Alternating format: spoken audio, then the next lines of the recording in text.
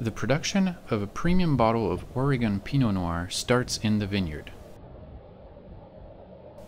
Overall, this process will take close to 2 years until a finished product can be appreciated.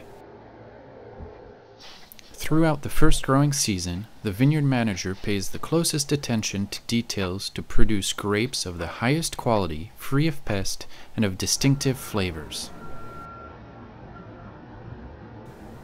As harvest approaches, the winemaker checks the grape maturity in the vineyard daily and collects samples to measure the grape sugar levels, their acidity, and evaluate their flavors, which will assist him in deciding the exact picking date.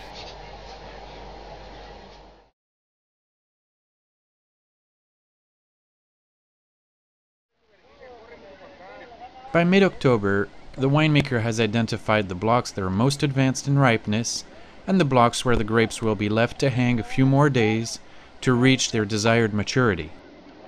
At this point in time, in Oregon in particular, the looming rains are the main threat to the wine quality.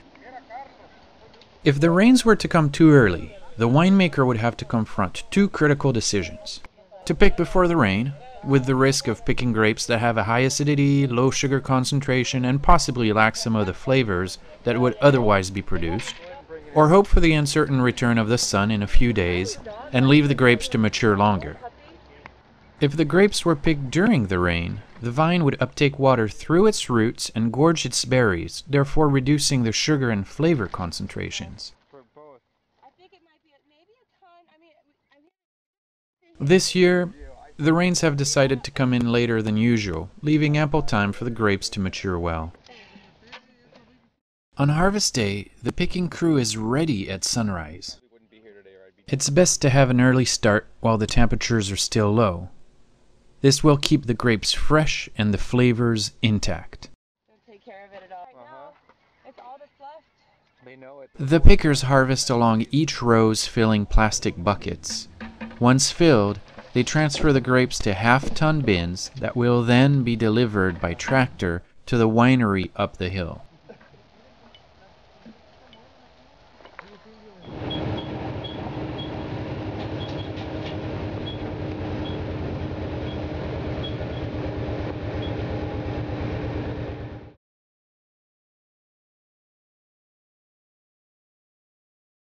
At the winery, as the bins arrive with fresh grapes from the vineyard, they are weighed and stacked away before sorting.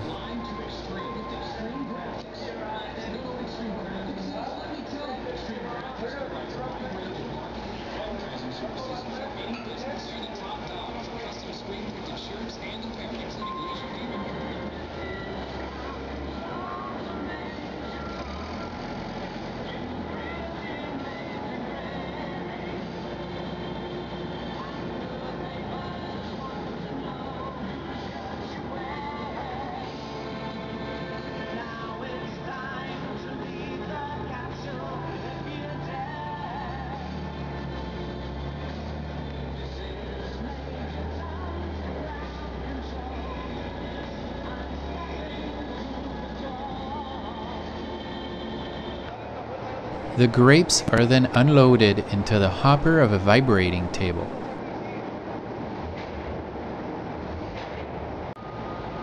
This vibrating table delivers the grape at a constant rate to the sorting line.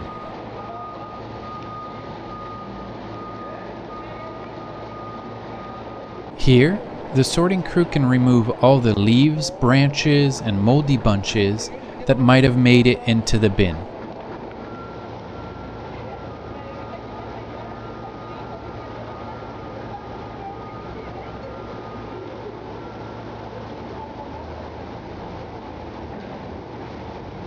The clusters are then dropped along a slide into the destemmer.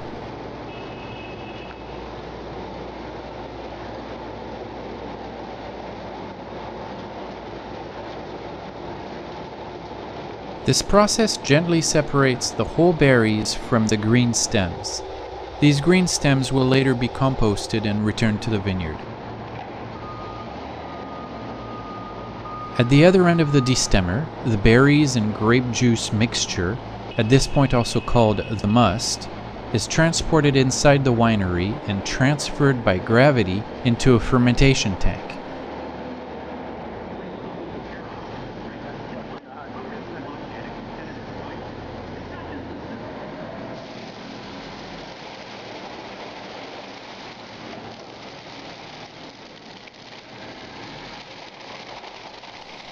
Now the must will be held at cold temperature for a few days before initiating the fermentation.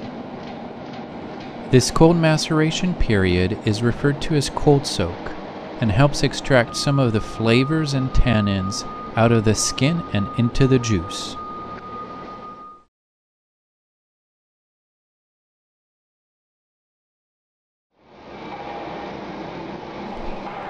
This year, the grapes harvested from the entire 82-acre vineyard, amounting to close to 150 tons, were picked, sorted, and brought into the winery in just over 1 week. The winery is equipped with fermentation tanks of various shapes and sizes, which gives a lot of flexibility to the winemaker to work on each batch individually.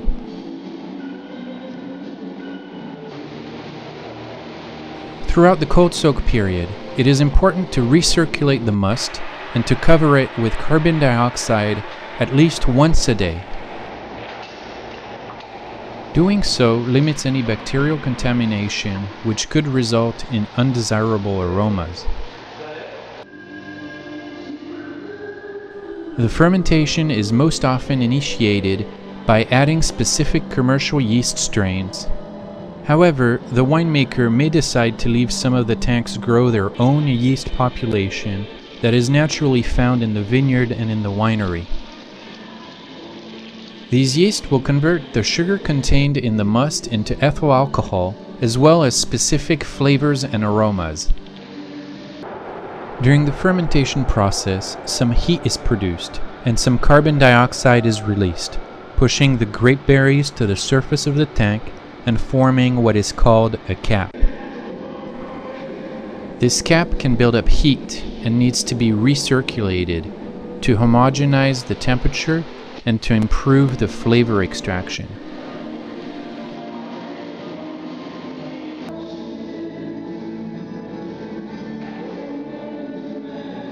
The cap management is traditionally done by pushing the cap back down into the fermenting wine during what is called a punch-down. Punch-downs are done at least once to twice a day throughout the fermentation period, which may take in most cases from 2 to 3 weeks. On the larger open-top fermentation tanks, a hydraulic piston is used to punch down the cap.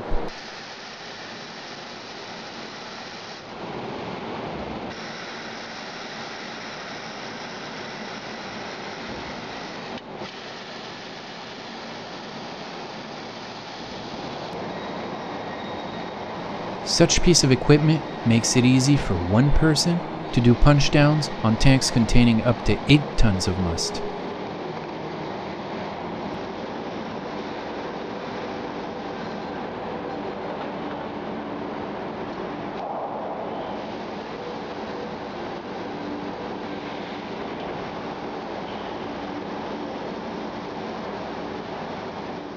Another cap management method used here is the pump-over. The pump-over method consists in collecting juice through a valve at the bottom of the tank and redelivering it at the top of the tank using a pump and a hose.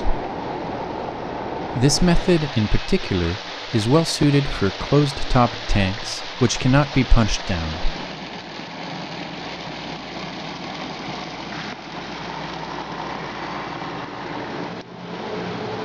The winemaker may decide to do a pump-over on open-top fermenters as well. When doing so, however, it's important to wet the entire surface of the cap to avoid contamination and to maximize extraction.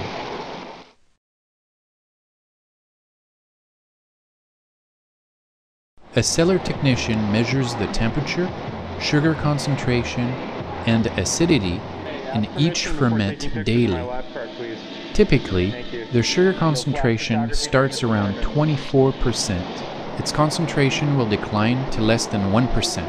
At this point, the wine usually contains close to 13% alcohol,